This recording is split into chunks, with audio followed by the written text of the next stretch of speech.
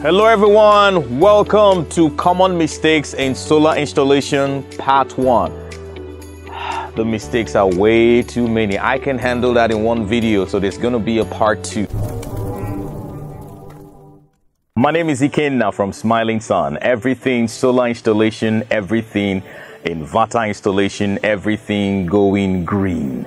How you guys doing today? Thank you so very much for joining me. I truly appreciate it, okay? And today we're looking at the common mistakes that are done in installation. All right, so the things you should never do when you're doing an installation for a homeowner, for a company, for an industry, or whoever wants to do an installation. If you do the wrong thing from the very start, you would have succeeded in ruining the experience of the user. So you need to ensure that you don't make these common mistakes. If this is your first time on this channel, welcome.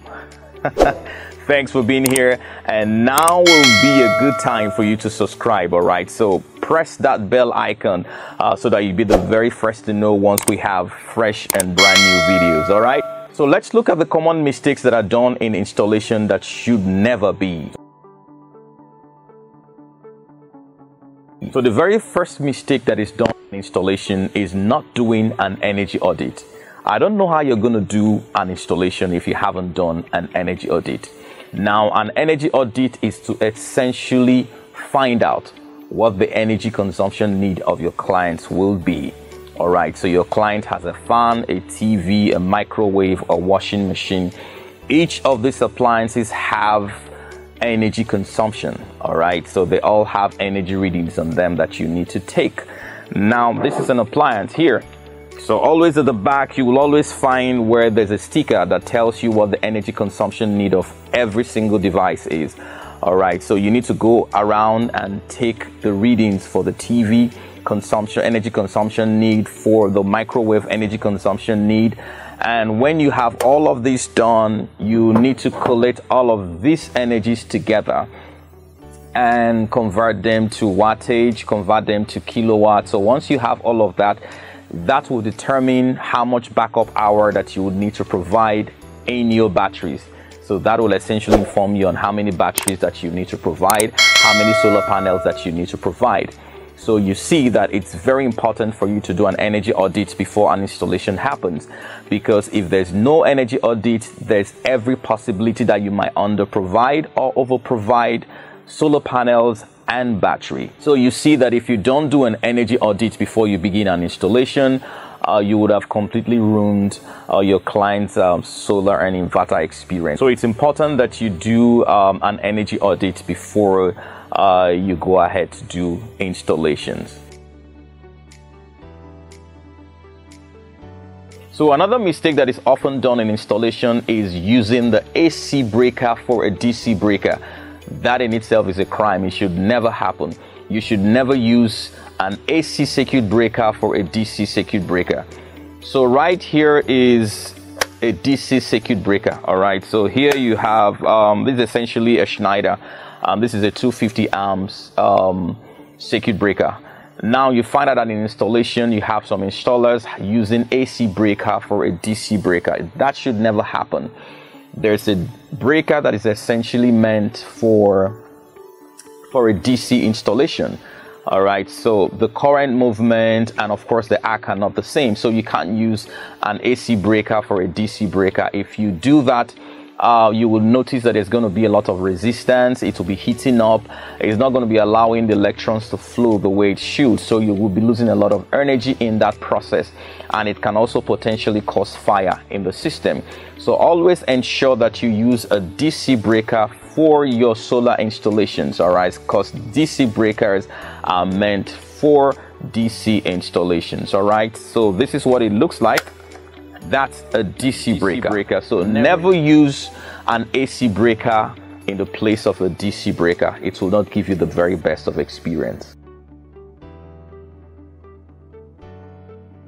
Another common mistake that is often done is using an AC wire to do a solar installation. That in itself is a terrible wiring. It's some kind of terrible installation. All right, so you should never do that. This is an AC wire, right? So right here is a 4mm AC cable, and you find out that some installations are done with this type of wire. Connecting this to the solar panels and bringing it down to connect to your solar charge controller, that is very, very bad wiring. You should always use a DC wire. Okay, so this is what a DC wire looks like. This is what is meant for your solar installations. So if anybody comes to do installation for you and the person is using AC wire, the person is doing a very bad wiring, which would affect the user experience of the homeowner, of the company, or wherever it's installed. So always make sure that a DC wire is what you're using. This is what you need for your solar installation. This is what you require to do the connection from the solar panels down to the charge controllers and eventually down to the batteries. All right, so this is essentially what you're going to be using, and this is what it looks like. All right, so this in itself is a DC wire. This is what is required. Never use an AC wire to do your connections. All right, so this is going to inhibit the electrons flow of electricity the way it should from that solar panel down to your charge controller. That will make the batteries to fail. That will mess up the entire system. Always ensure that the right thing is done from the very beginning by choosing the right materials to do your work. So this is a DC wire. This is a 16 mm DC wire. Okay, this is what you need for your solar installation. Another common mistakes that installers do during installation that should never happen is the moment the installation is done and the charge controller is connected to the solar panels, they just leave, forgetting the fact that there's a whole lot of setting that needs to be done in the charge controller. So right here is an outback charge controller, and in this charge controller there's lots and lots of settings that are designed for these charge controllers, which takes care of the battery. So if you do the wrong setting, or if you do no setting at all and you just leave, the batteries are definitely gonna fail. So always ensure that once installations are done, you come to this place and you take the manual.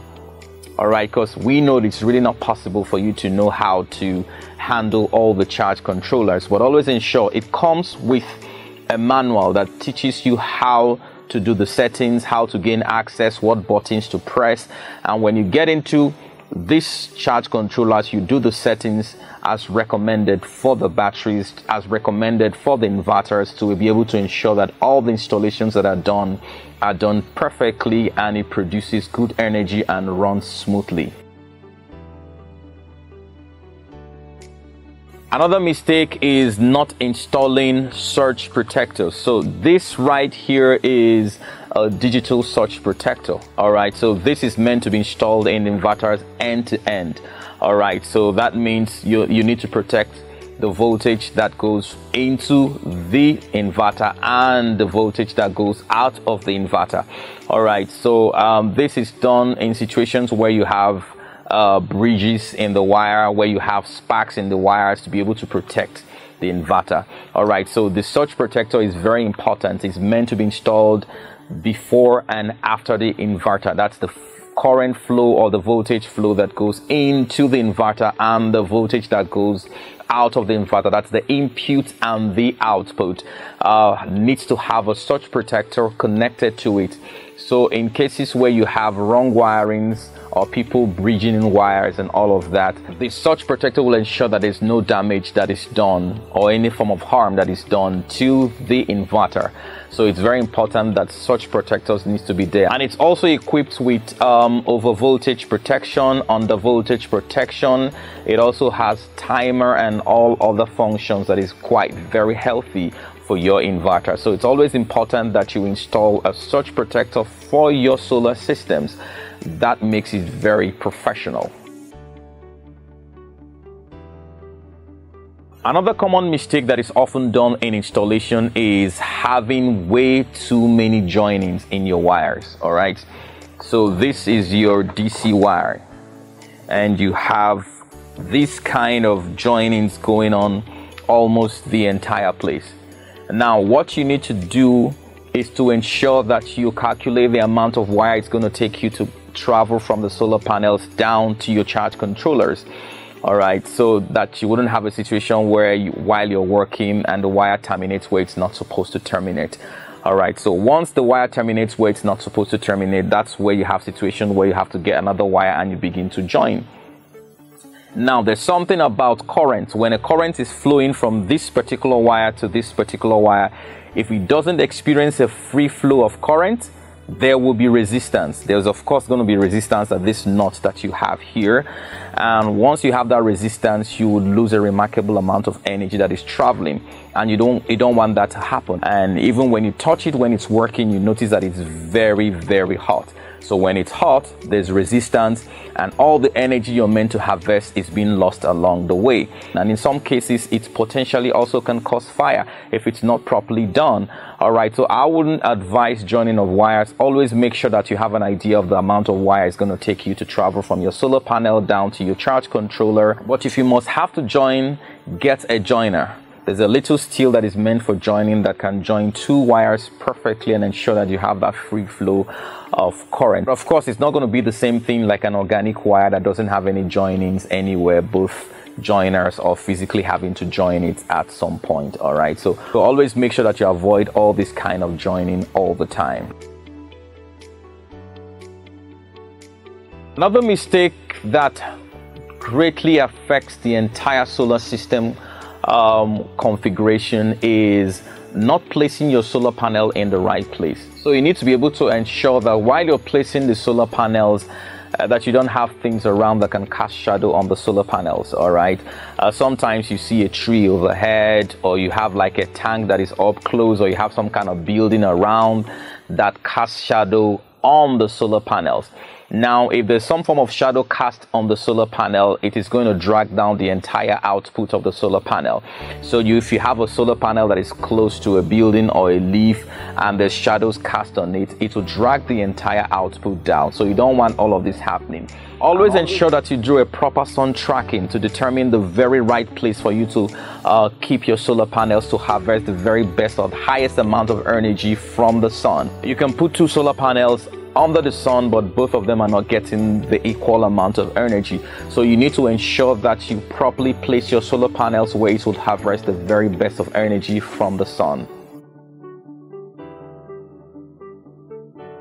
So another common mistake that you have is not providing enough solar panels and enough batteries. That ruins the great experience one would have had, because solar installations and inverter installations are very beautiful experience. It's so convenient. It ensures that you have 24 hours light. It's always guaranteed. That's all we can take, guys. Thank you so very much for being part of this. If you haven't subscribed, please kindly subscribe, click that bell icon so that we can let you know when we have brand new videos. Thank you guys so very much. My name is Tilly Kena from Smiling Sun. Everything solar installation, everything inverter installation, everything going green. See you in the next video.